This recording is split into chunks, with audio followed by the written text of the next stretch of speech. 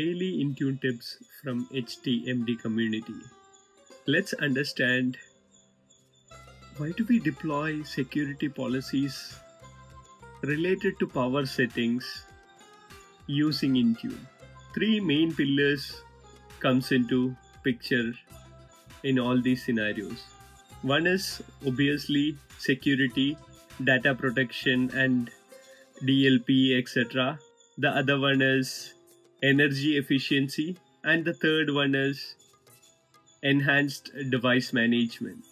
If you give control to users, then they can keep power settings what they want. That won't be energy efficient. And from a security perspective, data loss prevention is one of the key things, and that is why we might need power settings sometimes. And enhanced device management, what is the relationship between power settings and that?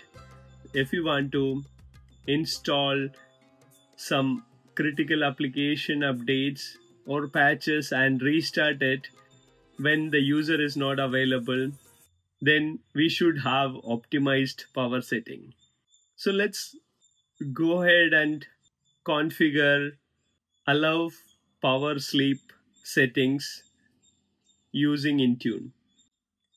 Open Intune admin portal and go to Devices, Windows, and create a policy. Select Settings Catalog.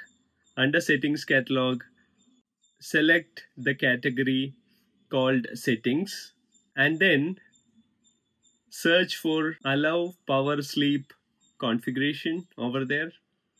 If you click on that, you will get two options to enable or disable this configuration for users. So what you're going to do is you need to disable it so that users won't be able to set or change any power settings.